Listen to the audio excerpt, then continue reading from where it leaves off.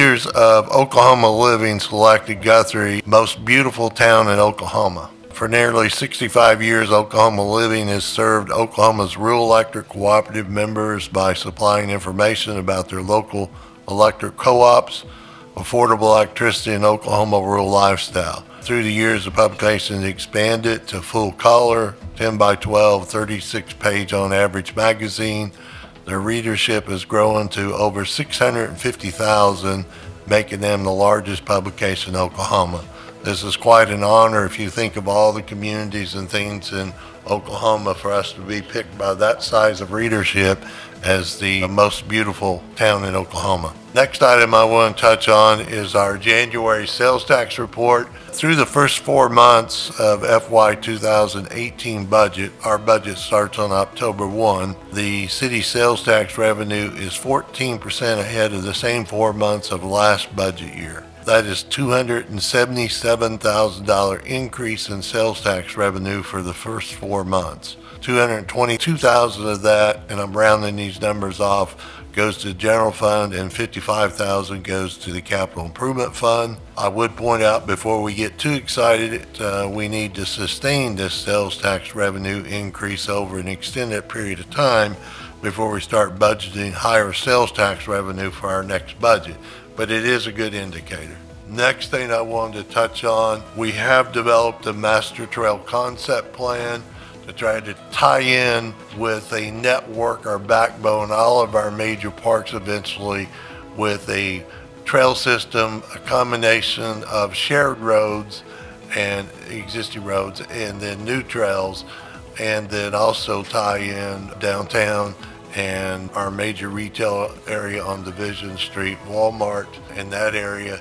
This can be expanded, but this is our initial master plan. This is a substantial undertaking that will take several years to complete, but the effort will be a combination of the various streets and trails. This is just a prototype of what we'll look at doing. The new trails that we build will be 12-foot wide to accommodate multi-use, where you can have walkers on one side, people rollerblading and bicycles on the other side of the trail. Later this month, the city will be applying for a Oklahoma Tourism Recreation Department Trails Program grant. The grant application will be for $240,000 with $60,000 in match for a total project of $300,000. If funded, this first trail project will tie in from 2nd Street downtown via 5th and Warner to the new Banner Park and the future pedestrian bridge at 9th Street that in a later phase will take us to development of a trail system in what's commonly referred to as the elbow area. We'll pick that up area in our second grant application. This one's funded. And then I'd also like to point out, to tie into this, our next Safe Routes to School, that is a 100% funded grant that we apply for. We plan to apply for a sidewalk from Cotterell School down to the new bridge. We'll have a sidewalk on it to tie them into a sidewalk system that they could walk to downtown, or they could walk down and cross over and go to the field trips at the new Banner Park and the skate park. The next slide is the Banner Park concept plan. Just a report on that. The Banner Park will have walking trails, playground areas that are handicap accessible, the city's first splash pad, and a series of picnic shelters for family outings to the park. We plan to put the Banner Park project out for bids in February. That's just an example of the type of picnic shelters we plan to build in Banner Park. We got some larger shelters in other parks for family reunions and bigger events. These are more small shelters geared towards 1 or 2 families getting together with their children in the park to either walk or play or use the splash pad. Part of the project, as much as we can, we're going to do in-house.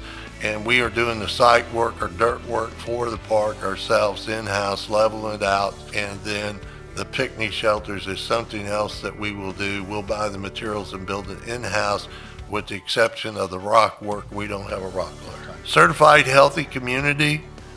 In 2010, Governor Fallin signed into law the Oklahoma Certified Healthy Communities Act, which establishes a voluntary certification program for communities that promote wellness, encourage the adoption of healthy behaviors, and establish safe and supportive environments.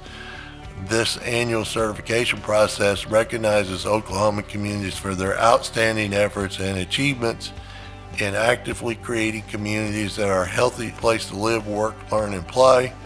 The program is administered by the Oklahoma Turning Point Council and the Oklahoma State Department of Health Center for the Advancement of Wellness. The City of Guthrie has again met the criteria to be recognized as a certified healthy community. There are 3 levels of certification: basic, merit, and excellence.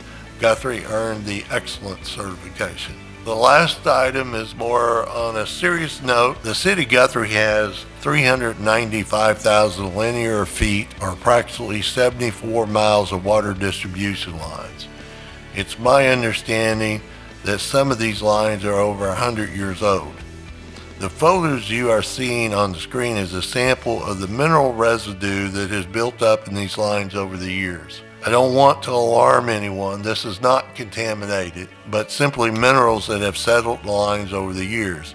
The city has designated sampling sites throughout our water distribution system, and each month we send those samples into a lab, and the findings have continued to show that the water delivered through our water distribution lines meets DEQ's water quality standards. However, when we experience line breaks, flush lines, or do fire hydrant flow tests, these activities stir up the residue in the water lines, these minerals, that can cause discoloration and impact taste and smell of the water, even though it's safe to drink. We still have to continue to be prepared on the water treatment side to deal with the turnover issues at the lakes, and I think we've done some things to make strides there. But we also need to develop a systematic replacement program to replace our old water lines if we want to address our entire water issue. We are in the process of identifying priority areas to break the water line replacement project into phases, but even by doing the project in systematic phases, it will be a very costly project to replace 74 miles of line. That's my report.